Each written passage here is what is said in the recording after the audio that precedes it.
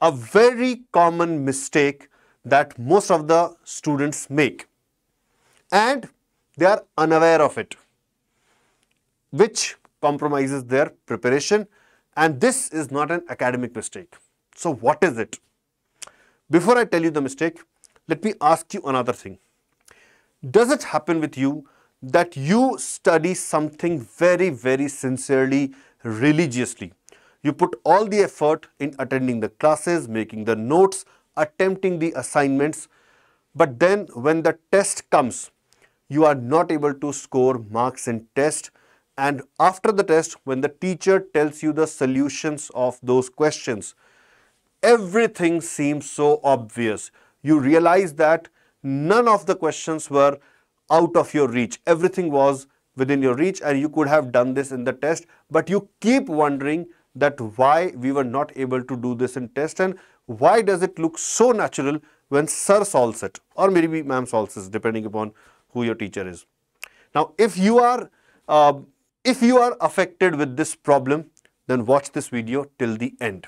And do let me know in the comments also if you are affected. So what is the root cause of this problem? Let me tell you that. So when you practice questions from the assignment, it is expected that you will get stuck in some of the questions. I'm pretty sure that you do get stuck. Then what do you next? Then what do you do next? You maybe look for the solutions, written solutions, either in the book or maybe on internet, or you ask your friend, or maybe you wait for the next discussion class to happen and then you ask the question to your teacher and your teacher tells you the solution. You see the solution, you understand what was to be done, pay attention to it. I'm saying that you understand what was to be done in the question, okay, and then you feel convinced about it, you understand everything, and then you ask the next question, and we move on from this episode. We move to the next question, eventually to the next chapter. Okay, now here is what is wrong. What you did not do was repeating the same question by your hand, by writing it in a notebook. This is the most important element of doubt addressal. Let me explain this to you by giving you an example.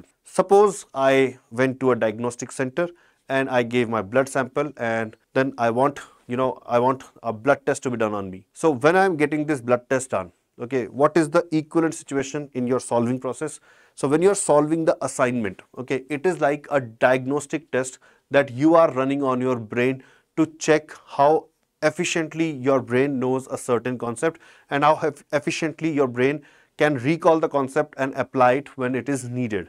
So that's a diagnostic test that you are running on your brain. The assignment is your diagnostic test. Okay. So I went to the diagnostic center, I gave my blood sample.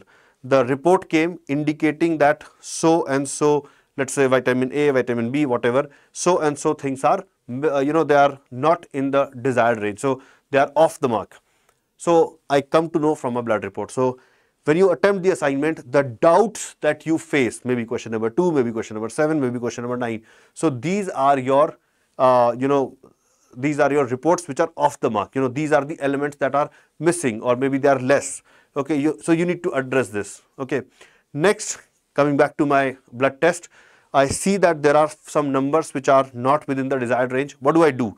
I go to the doctor and I tell them that these are my shortcomings. These are the numbers which are off the mark.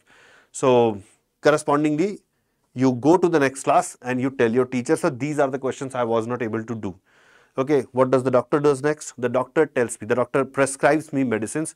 He tells me maybe the cause of why I'm missing those elements in my blood. Okay, and then he gives me a prescription. Okay, similarly, the teacher tells you how to solve those questions. The teacher solves those questions in front of you. So that's the prescription that you have got, right? Now, here comes the difference. In your academics, you moved on to the next question. Okay, you moved on to the next chapter.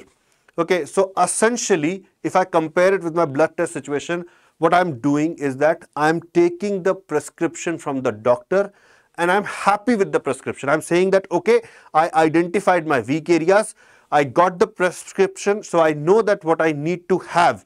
Okay, so let me go to my next blood test. Let me test something else in my blood. I did not do anything to address the shortcoming. That's what you miss, and that becomes the root cause of you guys not scoring marks in test. Okay, now what is to be done? You have seen the solution, how the questions were to be solved. Come back home. No matter how convinced you are that you remember the solution, That is the most common feedback that I get from my students. Over the years, I've got this feedback that, sir, I have just seen the solution. A couple of hours back, I saw how you solved the question. I remember it. Every step I remember it. You are asking me to redo it on a piece of paper. I remember it in my brain. I'll just have to copy it. I'll not even be using my brain. I'll have to copy it. So there's probably no point of doing that because I remember everything. But, it doesn't happen that way. When you try to redo that question, 7 out of 10 times, you are going to get in the same question again. Okay, you may think that you remember stuff, but when you start doing it on your own, there will always be another possibility that will come to your mind that, okay, maybe I can do this also. Sir did this, but maybe we can do this also. Will that also give you the answer? If not, why not? If yes, then okay, then that was a good thing. You now know an alternative solution. But the point is that when you do that, you will then realize that you are again getting stuck somewhere in the solution.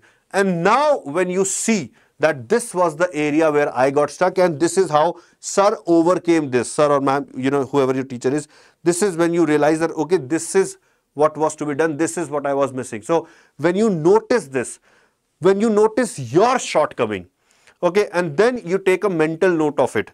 When you spend time on thinking about this, okay, I missed this part, then your brain takes a mental note of that concept. It creates a marker, okay, and that helps you to recall this particular step and use it the next time you face the same question, and therefore the next time when you face the same question, you are able to do better and you are able to score marks in the test. So this element is missing, guys, the consumption of the medicine. You are just happy by having the prescription with you, but that is not enough. You need to consume that prescription. In terms of academics, consumption part is redoing the doubt by writing in your own hand, then realizing that which step was your shortcoming and taking a mental note of it. So when you do this, it is then that you are actually making full use of the doubt that you had. If you are not doing this, then you will always stay the kind of student who works very hard, who understand everything when it is explained to them, but who are not able to convert their knowledge into marks. So don't be that student, guys, because ultimately what you know, okay, is something that you can demonstrate to the world only through your marks in test. And that is what is going to give you an admission to a great college. So you need to acquire this skill. And as far as the preparation is concerned, the acquisition of this skill lies in reattempting your doubts. Okay, I'll come back to my statement that I made earlier in the session. I said that you will see the solution, you will get the solution, you will know what to do. But knowing what to do is not enough. Knowing what you have been lacking is the key point that you need to address in your preparation.